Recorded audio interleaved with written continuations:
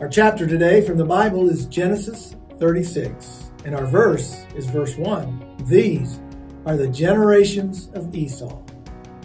I have a friend who has two daughters. The older one has stayed faithful to her upbringing and values, while the younger one has strayed far from them. The younger feels she has grown up in the shadow of the older. We all have known people who have grown up in the shadow of others. It often causes resentment and problems. Esau lived his life like that. Jacob was the one chosen for God's purpose of raising up a people. Esau felt resentment most of his life. At the end, the brothers patched things up, but Esau was always in the shadow of Jacob. That legacy even lasted to the New Testament. Yet we're told that God did not forget Esau. He loved him just the same as Jacob. That comment in Malachi 1 and Romans 9, where it says, Jacob I loved, but Esau I hated, was used as a hyperbole and was never intended to be taken literally.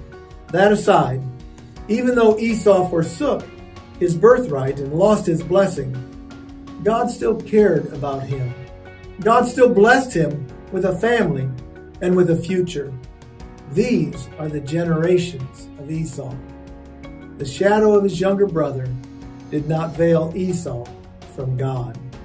Today, perhaps you feel hidden from God's sight.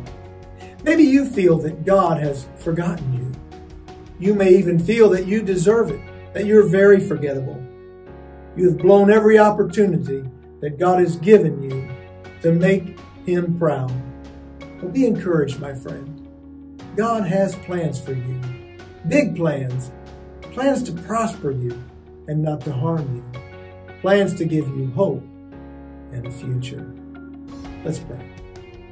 Thank you, Father, that no matter how far we may stray, you keep your eyes on us. We believe in your love, O Lord, and we walk in assurance through Jesus Christ. Amen. God bless you. Have a great day.